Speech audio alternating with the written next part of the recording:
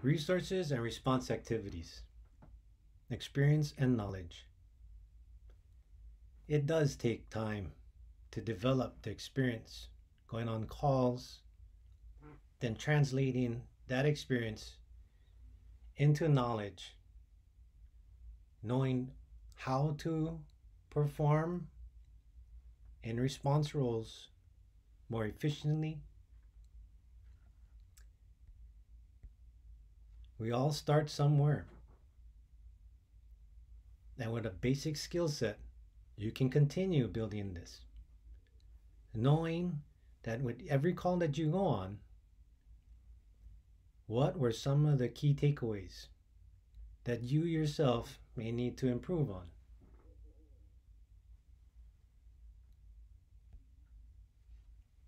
Every scene is different. And in some cases, some people may consider that you can use a cookie cutter approach. However, when every scene is different, it's going to require a different approach. Even if you respond to the same patient 3 times at the same location in the same day.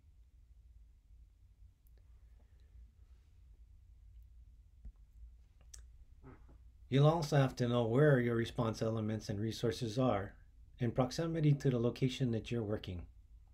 If you're managing a case and you're hoping to have response elements come to assist you, and you weren't monitoring the radio, or you hadn't requested for these elements to correspond with you, there will be a delay from those response elements coming to your aid.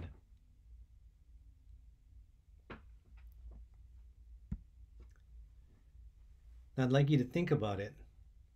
When you go out on your response, and your response activities primarily are to manage and take care of your patient, there'll be other situations at the scene that need managing.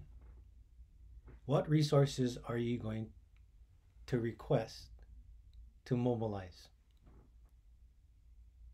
And we all start somewhere. And we need to try to start and see, are we capable of managing the patient with the tools that we've come to scene with? Or is it that we're going to need more assistance and help? And although we've gone to many patients and similar call types with similar chief complaints, that each situation and every scene is always different.